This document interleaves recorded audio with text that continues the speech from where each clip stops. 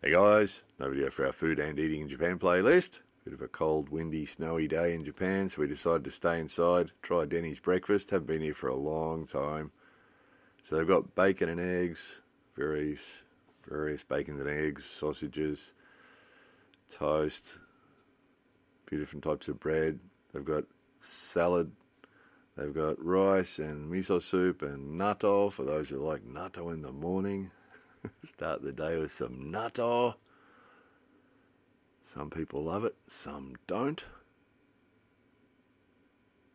So mix their traditional Western style and Japanese style, isn't it? And then just a plain sandwich there with an egg, which is also very popular in Japan. People sit and crack open an egg, eat a sandwich.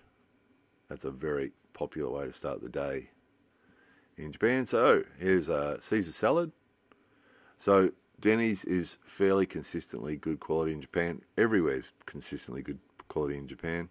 Caesar salad and a pancake, scrambled egg, sausage, bacon, salad, and a pancake or two.